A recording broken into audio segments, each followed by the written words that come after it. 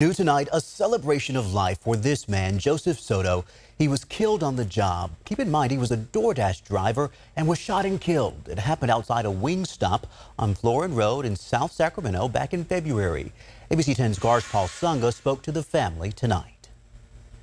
Family and friends coming together on this Friday to remember a young father taken way too soon. He was just a loving, kind person, and we just want justice. Through the sadness, they came together to celebrate the young man, forever in their hearts. He had a lot of friends. He was loved by many, many people. He was a very respectable young man. Joey was just always very loyal.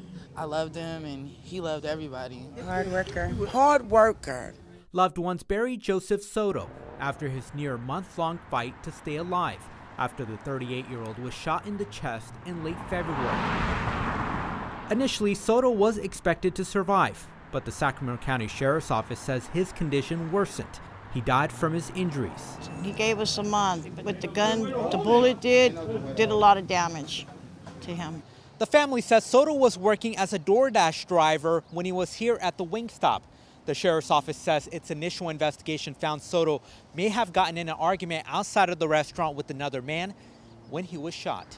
Detectives identified the suspect as Ali Muhammad Hamid and was arrested last Friday and is facing a murder charge. I've never seen him before in my life. The family says Soto was working that night so he could save up money to throw his 8-year-old daughter a birthday party.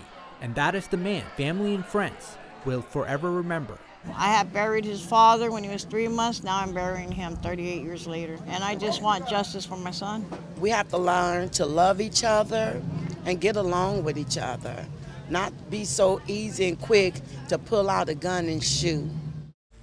That was ABC 10's Paul Sunga reporting that suspect is now behind bars and does not qualify for bail.